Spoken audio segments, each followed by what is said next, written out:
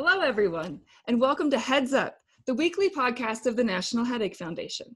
I'm Dr. Lindsay Weitzel, migraine strategist, chronic daily migraine survivor, and founder of the Facebook group Migraine Nation. I am here every week bringing you tidbits and tips and great information with Dr. Vincent Martin, MD. He is the director of the Head and Facial Pain Center at the University of Cincinnati, and he is also the president of the National Headache Foundation. Hello, Dr. Martin. How are you? I'm doing great. Good evening. Good evening.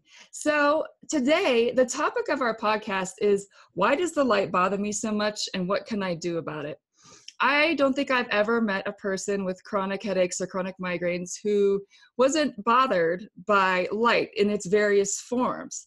So let's talk about, is light an actual trigger for our migraines and our headaches? Well, light is one of the most common triggers, but it's not a trigger for every person, just like any other trigger. Patients that have migraine with aura, which is where you get little flashing lights or zigzaggy lines that occur with the migraine, actually seem to be particularly prone to light as a trigger. Mm-hmm. And it's thought to be how bright the light is that can trigger headaches. It could be how it flashes. Like, for example, the strobe lights. I remember back when I was younger, there used to be like disco dancing and so forth. Those are the worst. Yeah. Strobe lights, and it would end up like triggering a headache and myself and so forth. And then the glare of light can be a big issue. So glare, like I think when I was a kid, I had a migraine that was initiated by the bright sunlight hitting the mirror of the car in front of me, and it glared right into my eye and produced a migraine. Right. Or sunlight reflecting off of snow can also be a big trigger. So light is a very common trigger for migraine. Okay. Yeah, I know that I personally wear sunglasses everywhere to the point where people make fun of me. So I have this problem too. So can our screens that we stare at all day, our computer screens, our smartphone screens, are they bothersome to some people? Because I feel like I hear people bringing it up a lot. And why are they bothersome if they are? Well, they've done studies where they've looked at headache, not specifically migraine, but the presence or absence of headache in people with varying times of screen use. And what they found is that patients who use screens more than 3 or 4 hours per day have a higher likelihood of having a headache. Right. And there could be multiple reasons for that. One is the brightness of the screen, whether it be a computer screen or whether it be a cell phone screen, can sometimes trigger headaches. But in addition to that, the frequencies of light. So light, if you ever seen like a prism, light can be broken down into different components or different frequencies. So there's blue light and green light and yellow light and red light and so forth. And it's thought that the blue light in particular tends to be very troublesome as a trigger for migraine, whereas green light seems to be more favorable. So both the brightness of the light, the glare of the light, as well as the color of the light can be important in triggering a headache with screen use. Right. So the next kind of light I wanted to talk about, because I know that the two things I hear the most, I think, are my computer screen is bothering me and triggering me, but even more than that, it's the fluorescent lights. If people work somewhere with fluorescent lights, it's terrible for them. So what is so special about fluorescent light, and why does it bother us so much? Well, it's interesting. So there's probably a different mechanism through which the fluorescent lights actually trigger migraines. It's thought to be probably the flickering of the light. So you may not realize it, but then a fluorescent light, there's a flicker frequency. So that's lights flickering at a certain frequency. And just that flicker frequency can actually cause both headaches as well as eye strain. In fact, they've done some studies in work environments and found that people had much more eye strain with basically fluorescent lights.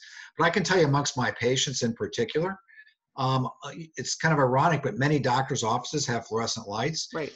And so here I am seeing headache patients in my office, and then we got these fluorescent lights up above, and it's driving the patients crazy. So it's a very common, finding for patients to be triggered by fluorescent lights, and it's probably the flicker frequency. Now, there are certain types fluorescent lights that you can actually purchase with like a real high flicker frequency. It's Right. so high that the human eye can't even perceive it. Can't Those detect. actually are more favorable than the ones that have lower flicker frequencies. So your employer theoretically could buy certain types of fluorescent lights that are better than others. Okay. So if you're someone who works under fluorescent lighting and with a computer screen all day, God bless you. Uh, but we'll be coming up later with some ideas for people to help them with these problems. But first, I just wanted to clarify, are migraine patients more sensitive to light in general than your average person? And is it only during an attack or is it all the time? What is that phenomenon all about? Well, there's a concept called photophobia. So photophobia just means kind of fear or aversion to light. And that's different than a trigger. So a trigger actually will actually initiate a migraine attack, but this is just the fact that light bothers you. Mm-hmm. So both during an attack, if you shine light in a migraine person's face, they're going to perceive that as uncomfortable.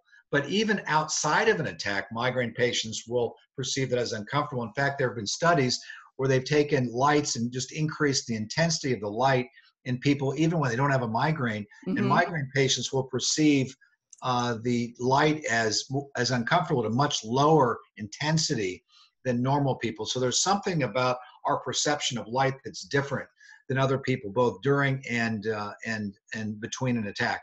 Now, during an attack, that aversion to light is even greater Yeah. than it would be in between attacks. So it's a very fascinating phenomenon that this happens in migraine patients. Right. You can see that my face as you talk, every time you say the word light, I go, yeah, I just, I hardly even like talking about it because I've spent my entire life hating it because of my migraines. So this is a great topic and I know everyone can relate to it, but let's talk about things we can do to minimize the effects of light on us, our chronic headaches, our migraines. There are a number of things that you can purchase or utilize. There's glasses, there's screen covers. So can we talk about a couple of those? What are some of your favorite options? Well, the first option would be like when you talk about lights, particularly in the workplace, but using incandescent bulbs as opposed to fluorescent lights would be helpful. Avoiding LED lights because those also have a flicker frequency as well. Right. If you're going to use computer screens a lot and glare is an issue, you could use glare guards. You can turn the intensity of light on the computer screen or your cell phone screen down. Right. To address the color of lights as terms of provoking headaches or making it more uncomfortable, you could actually purchase certain kinds of glasses. They're called migraine glasses, and there are a variety of companies that sell those. And the NHF can't, specifically endorse any one company. But if you want to Google migraine glasses, you'll come up with a number of companies that purchase these glasses, and they have a certain kind of tint called FL41. And so you're going to want to have glasses with that because those will block out many of the noxious frequencies of light. Okay.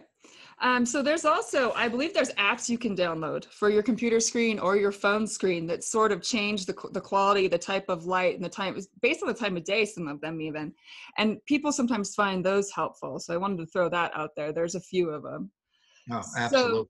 Yeah. So I've had some patients that have used those and found those to be very, very effective. I mean, let's face it, our screen time is not getting less as time goes. It seems to be getting more and more. So learning how to deal with this problem is essential to managing your migraines. Yes. And I worry about the kids with migraines because I think they are more attracted to screen time than we are. I'm always limiting my kids and their screen time. And so, yeah, these covers and these filters are great for kids or adults. Was there anything else you wanted to add to our topic of lights and headache disorders? No, I just think it's important to be cognizant that light can be a trigger, and there are things and measures you can take to minimize this trigger and therefore minimize your migraines. All right.